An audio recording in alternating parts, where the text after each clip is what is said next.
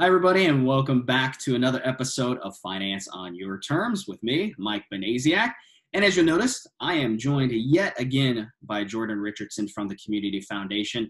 It's been great so far to partner up with him on this series. Last week, we talked about donor-advised funds. We've got another great topic for you today. We're going to be actually talking about the Endow Iowa Tax Credit. So welcome back, Jordan. Thank you so much again for joining me. And tell us a little bit about this Endow Iowa Tax Credit. What is it and how can you utilize it? Yeah, well, thanks for having me again, Mike. So the Endow Iowa Tax Credit, it's a state tax credit program. It's been around for a little over 15 years. And what happened really to get it started was the state said, hey, we really want to see residents of Iowa giving back to charities in their own state and doing so in an endowed manner, in a way that lasts for more than their lifetime, ideally really forever. And so what happened with this program is the state said, hey, taxpayer, we will give you a 25% state tax credit for any gift that you make that qualifies for this program. So how do you qualify? There's sort of three legs to the stool. One is the gift goes through a qualified community foundation. There are 14 of us in Iowa, Des Moines being one of those. Two, the gift ultimately supports Iowa charities or an Iowa charity. And three, the gift is endowed. So what do I mean by that? I mean that you make a gift to the community foundation for a specific charity and you say, I am willing to let this gift last forever and limit myself to up to 5% of that gift per year going out to the charity or charities I want to support, knowing that over time that gift will continue to support them for many, many years. Okay. And that was great. So if you didn't hear that up front, 25% tax credit. So to me, that is a massive opportunity for those out there that are looking for ways, pretty much everybody should, to save on taxes and still be able to gift to your favorite charities, which we have so many of them out there. And I know most of you have a lot of charitable intentions. So this is what I think is a great opportunity to do so.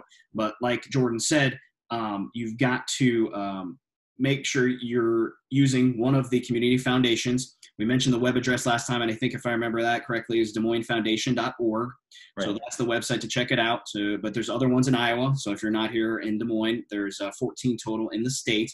And then you also have to only allow 5% out each year. So you can, if you put $10,000 in, because again, there's a lot of variety as far as what you can put in, but you can only take out a certain amount each year. But the flexibility part is you can direct to which of the Iowa charities that you want the money to go to. So still a lot of flexibility for you, a great tax advantage, and something that is definitely worth checking out. What else? Yeah, and I'll say too, Mike, so there's a couple of ways you can do that. One, we talked last time about donor advised funds. So it might be that we say, hey, let's set up a donor advised fund. Let's make it Endow Iowa qualified.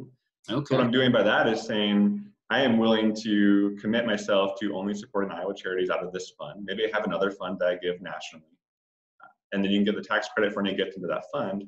Or you can say, hey, community foundation, what nonprofit organizations have endowments with you already? And can I give directly to them? And that's an avenue that we see lots of individuals in Iowa tapping into, of saying, hey, I'm planning on giving $100 to my favorite charity anyway. If I can do that through you and get a tax credit for that, why not? It makes it really simple for everyone. Yeah. So you can, I guess, minimal effort to more effort as far as how you want to, what control you want over it. Because you're right. I think there are so many charities out there that already have endowments, and if one's already available, why not just give it directly to them and still be able to take advantage of this credit? Or, like Jordan said, the donor advised funds last time, you can set that up. But in order for it to be endowed, remember, it's got to meet those criteria, whereas just a plain old donor advised fund, that was pretty much anything that was maximum flexibility. This one's a little more limited, but at the same time, a wonderful product to look into for those with charitable intention. So anything else that you wanted to add? Well, the last thing I'll share is the program is really popular. It's used across all 99 counties in Iowa. And part of the popularity means that the tax credits run out every year. So I'd encourage you, if you're interested, to reach out to myself or to Mike and just see where we're at in that tax credit cycle and make sure that it's still right for you. Okay, perfect. And that's a great point. We'll make sure to have links in the video to both Jordan and the community foundations for those of you that like to reach out. If you do need a connection and for whatever reason aren't going directly to them, you can always ask me as well. And I can make sure to put you in touch with him too. So with that being said, that is the conclusion of another episode of Finance on Your Terms. Please continue to share these videos.